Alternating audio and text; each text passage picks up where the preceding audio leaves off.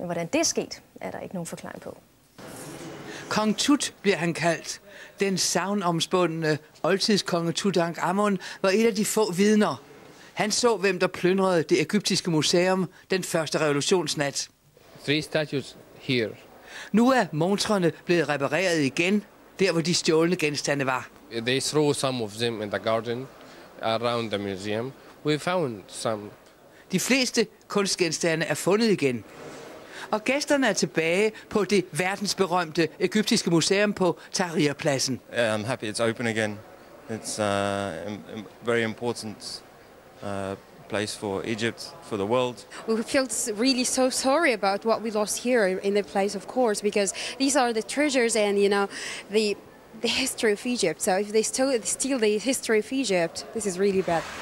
Lige ved siden af det egyptiske museum ligger skallen af Hosni Mubaraks nedbrændte partihovedkvarter.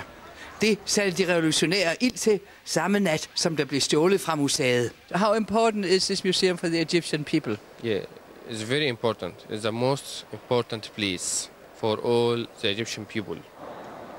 Nu håber Egypten på en bedre fremtid uden Mubarak, men med demokrati og med de fleste af deres oldtidsminder intakte.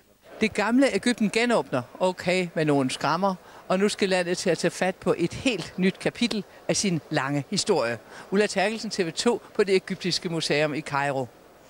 Og mens der altså er nogenlunde ro i Egypten, så er der, som vi har fortalt her tidligere i udsendelsen, uro i nabolandet Libyen. Steffen Jensen, du er på vej fra Egypten ind i Libyen. Du står faktisk ved en af grænsebyerne til Libyen, men stadig på den egyptiske side.